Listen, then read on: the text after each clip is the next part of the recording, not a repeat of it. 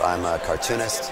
I do a bunch of different things. I do Brood Hollow at broodhollow.com, Star Slip, Chainsaw Suit. It's a disaster. But I also do Acquisitions Inc., the C-Team, with Penny Arcade every week. And I'm an avid enjoyer of games in general. The first time that I played D&D specifically was junior high, and my grades were suffering unrelatedly, but my parents thought that must have been a part of it, so they said I couldn't do it anymore. And after that, I did not play again until I moved up to Seattle, so it was a huge stretch of time with no tabletop gaming whatsoever. I mean, I knew Mike and Jerry from Penny Arcade. I knew that a lot of people that had that interest, and now that I was an adult, it seemed like I could make the decision to go ahead and try it again without incursion from my parents, and it worked out fine. Being a writer, or a cartoonist for that matter, but being a writer and playing a role-playing game, it's like having a session, or like a writing session, where there's just no drafts. It's just the first draft that comes out. And I think what I appreciate most about a role-playing game is how, at least at the tables I played at, everybody is engaged in creating like a cohesive storyline, as opposed to, say, a DM having to wrestle opposing ideas into the narrative. Like, we're all sort of trying to build a narrative, and we're aware what the other player may not like. Maybe we can do this a different way. It feels very cooperative. I think I've always doodled when I am paying attention. So it seems like I'm not paying attention. I remember another anecdote from childhood, or high school. I was at a presentation. Somebody was giving a talk about drugs. It's just, well, you know, one of the things you get to see in high school. And I was taking notes, and I was drawing in the margins. And she came up after and said, "You're really talented. You got a lot of nice drawings on there." And I, at the time, I wasn't really sharing this stuff with anybody. So I was like, "Oh, well, thank you very much." And she said, "You shouldn't do it while I'm talking, though. You shouldn't do that." And I, you know, retreated, but it helps me focus. Like, it helps me think about, like, I'm doodling things that are going on, and it puts me in the moment more when I am allowed to do that. The speaking part and the writing part that we're all taking part in, I couldn't write at the same time and pay attention.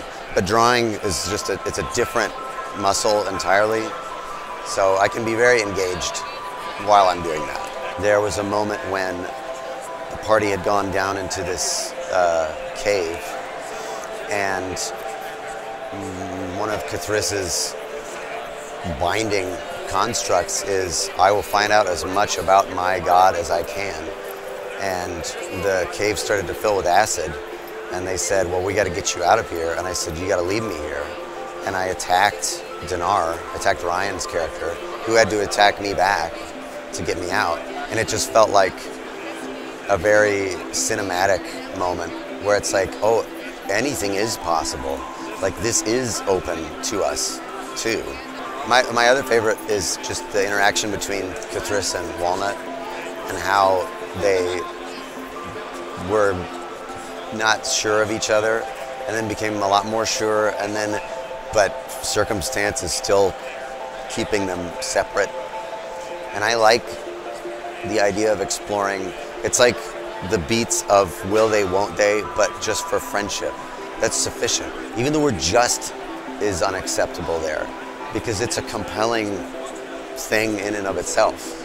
I've had a lot of meaningful encounters with fans who appreciate Cathris's aromanticism, asexuality. I hope that I'm doing it justice and not treating it as, you know, a solely comedic construct. I'm not aromantic and I'm not asexual, but as as a story conceit, as a character conceit, there are a lot of characters and there are a lot of ways to exist, and I don't feel like it is a necessary touchstone for every single character has to have romance, has to have these experiences. It's just not something I was interested in exploring with this character. And it doesn't fit him anyway. He's somebody who very early on decided it's fine, but it's of the mortal plane, and I don't really care. It's a kind of a waste of time, you know, which I do feel, to a degree, is true.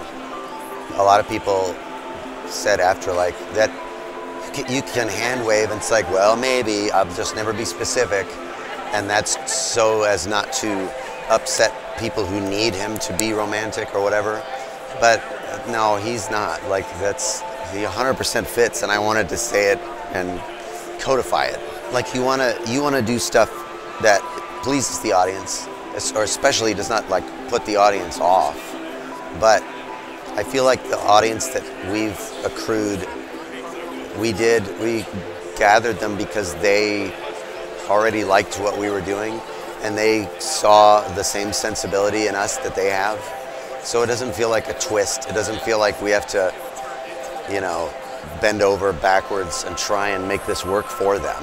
Like, we are already doing that because that's what we want to do. I think we were lucky in having this group because we already knew each other ahead of time, and we had that basis of understanding what kinds of people we were, so that we didn't really have a lot of friction at the table, because there wasn't, you know, there weren't players who are trying to cause a fuss at the table, or maybe they're being negative or whatever the thing is. We all are interested in pursuing the same thing, like exploring this narrative, exploring these characters in this space, as opposed to it being a thing where, like, well, I need to be able to do exactly what I want to do all the time. It's very much a party of people who are cooperating, which I think is critical. I think in trying to find a group that you're comfortable with, that's going to be the factor more than anything else. Because you can be friends with somebody, but then I don't know what they need out of this game. I know what I need. I know what I like to do.